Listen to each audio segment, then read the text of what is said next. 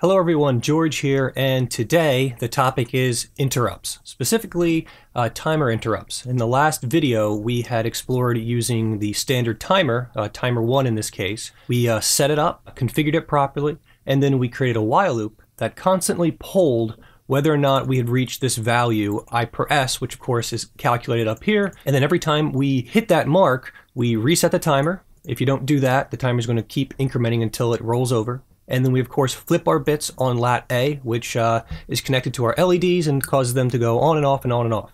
Wouldn't it be nicer, though, rather than having to poll for this information, if the system itself could automatically interrupt execution of whatever we're doing to handle specific events? And, you know, the name interrupt pretty much says it all. It interrupts what you're doing, calls a function for you that you get to create, and hopefully you execute a little bit of code and do some work. And then when the interrupt is done, you clear it out, and then you move on back into your main program and you continue to do work. So for this adventure, we're going to need 3 data sheets, and we're actually going to do things a little bit reversed. So first, of course, we always need our family datasheet open. Then we're going to have the interrupts datasheet open, which of course makes sense. We're also going to have the timer section open. It turns out when you're dealing with interrupts, you need to kind of bounce back and forth between the interrupt datasheet as well as whatever kind of interrupt it happens to be. What kind of interrupts can you have? Well, you can have quite a few. There's an interrupt vector table, which is a table in memory, and you get to basically call whatever function you want to. It's going to point to whatever you want to do. And as you continue to scroll down, you'll find out, like the fact that the CPU has a priority status, and if your interrupts also have a priority status, and if the CPU's priority status is higher than your interrupts, guess what happens? Your interrupt doesn't get to happen. Not only that, but you'll read about how you can have nesting interrupts, where one interrupt interrupts another interrupt. But for just this video, we're going to focus on timer interrupts, specifically with timer 1 on a 16-bit timer. So if you scroll on down to section 8.4, this is the beginning of what you need to know. We have our interrupt control and status registers. Specifically, we're really going to want to look at IFSN, IECN, and IPCN. That's the interrupt flag status. That's the flag that basically says, hey, this thing occurred. Then there's the interrupt enable control register. If you want to use an interrupt, you're going to need to turn it on. And finally, there's your interrupt priority control register, which is the priority of the interrupt, which you can change if you want to. Section 8.5 explains how we can actually initialize our interrupts and how we can go about setting them up. But really, the last thing we're going to want to look at in this document is this one right here, our register maps. So let's rotate this sheet. Now I'm going to say, as a novice to this sort of thing, this information was a little hard to digest. But if we take a look over here, we've got all these different IPCs, IPO, IECs, IFOs, the flags and everything. And then we have the bits and what actually gets enabled and disabled right here. And I don't know about you, but I'm not having a very good time being able to read this table just off the bat. But I do understand that we've got our 16-bit field. We're going to be turning them on and off. And that's how we're going to be working with all of the flags, interrupt controls, and the enabling stuff. Now at this point, we're probably saying something along the lines of, okay, where's the timer? How do I know what the timer is? Well, that's why we got to jump into the timer documentation. So let's now jump over here into timers. So right here in the introduction, it talks to you a little bit about the interrupt we're going to be working with. And if we continue to scroll down, we're going to run into exactly what we want, which is an example provided so we understand how to set everything up. Now remember, the actual timer bits aren't going to have anything at all interesting for us to look at. We're dealing with interrupts, so it's a whole different set of registers. So here's the example they provide. Everything looks the same for the most part, and then we have this section right here, IPCO bits.T1IP, IFSO bits.T1IF, and then of course T1IE, and hopefully we see this, the priority, the flag, and whether or not the interrupt is actually enabled. And then we have this strange looking thing right here. What is this? Because we're going to find that it's not documented anywhere. And in fact, if you want to understand how to do this, you actually need to go to your compiler's information. Now under the developer help section, you'll be able to find information on how to write these. They're going to look a little bit different, as you can see here. There's another notation apparently, but look at this. This is also for XC32. At this time of recording this tutorial, I was unable to find information on our 16-bit version of the compiler. However, I'm going to assume that it's a similar format if we would like to look at that one and use it. That being said, what we have to do is write a function so that whenever our interrupt occurs, guess what happens? Our function gets fired off. And from what I've read, it also recommends that you make the code within the interrupt as clean and concise as possible.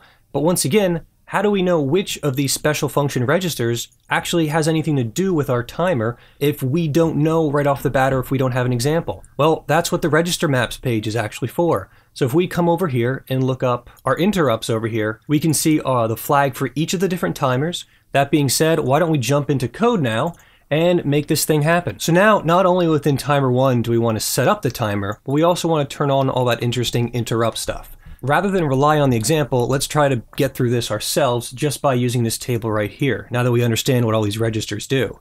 So let's enable it. So that is T1IE. Let's do IEC0, IEC0 bits, dot, and timer 1 IE, and we're just going to set that to on. Remember, we could set the entire IECO bits thing if we wanted to with a single hex value, and that would be what? 0000, 0000, 0000, and then this bit, and that's on, so that's 8. Now that that's enabled, we should probably set up our priority as well. Let's do IPC0 bits, dot, and we're going to, once again, look at our sheet. Sorry if this is laborious. If you understand this, then continue to go ahead. I just want to make sure we understand where all this is coming from. And that's T1IP0. Maybe we should take a look at priority for a second and get a general sense of how that's going to work with our things, because we really didn't talk about that at all, did we? And if we take a look here, we have the usable priority level start at level 1 as the lowest and go to level 7 as the highest priority. So let's make this a high priority. Why don't we just set it to be 7? So jumping back down to our special function registers in our timer manual, we'll notice that IPC0 has these 3 bits for setting the priority. So that's up to 7, right? 111. So rather than doing TP, can we do .TPIO and set the entire thing as 1 value? That's 3 bits. So that would be 7. Now we just got to make sure that flag's been reset. So let's do, once again, looking over here for our flag. So our flag is for timer 1, IFSO T1F. IFS0 bits dot timer 1F is equal to 0. Now, what we will do, though, is follow the example's explanation of how to write this special function for us, since I wasn't able to find documentation on our particular compiler and how this works within the documentation online. So for that, let's go ahead and copy what they have. So we're going to start with void. It returns nothing.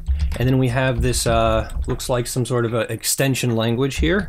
Attribute underscore something I'm guessing only this compiler understands. We'll do double interrupt, double underscore again, and then of course underscore shadow. And I wonder if that has something to do with the shadow registers that I was reading about earlier. Interrupt, which by the way is a pretty badass name for something.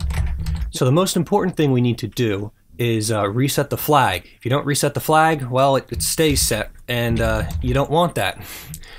Now we can do some work, and the work we're going to do is the work we were doing down here. That is, we're going to reset our timer, and we're also going to invert lat A. So there we are. And now, rather than constantly polling within our main loop what's happening, we are going to be allowing the interrupt to do the work for us. Let's go ahead and push this and cross our fingers that everything works. Now, if you're doing this along with me, you're going to notice that your on and off cycle is a lot larger. Why is that? Because we actually didn't set up the period bits for our timer up here. Remember, before in the period, we're going to FFFF, which is the maximum period that this thing can store. So it's going to roll over. When it rolls over, that's when we're most likely getting this interrupt to fire, when this guy is equal to that value. So we're going to need to change the period. So what do we want to calculate our period to be this time? Well, it's the same calculation we did up here, right? Just going back to that, bring up our calc. It's going to be our 8 million divided by 2, since it takes 2 of those cycles to actually perform an instruction. So we got 4 million now. And then what is our prescaler? Well, that's still 256. So let's divide that by 256. And our value is 15625.